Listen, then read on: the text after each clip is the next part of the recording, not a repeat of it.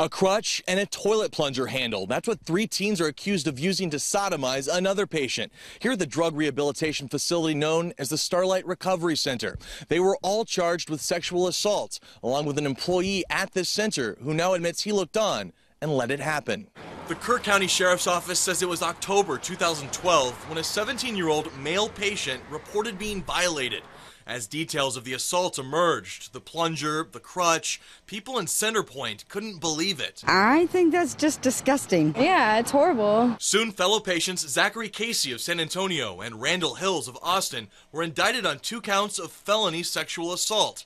So too was 29-year-old Rocky Ray De Leon, an employee at the center accused of witnessing the abuse and not stopping it. Out of all places, Rehab. To recover and get a second chance, and then somebody does this to them and takes advantage of them, that's not right.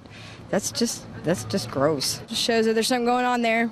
Something bad. That adult needs to be taken out back and beat to death. But thanks to plea agreements approved by the victim and his family, the punishment for these 3 will be much less severe. For 18-year-old Casey, who pled guilty to 2 misdemeanor assault charges, it's a year in county jail. For Hills, 7 months in jail. De Leon will be pleading guilty to failing to report, a Class A misdemeanor. I think they should have the same thing done to them, truthfully. See how they like it. While Casey, Hills, and De Leon have all agreed to plea agreements, the patient accused of holding the crutch still faces a trial.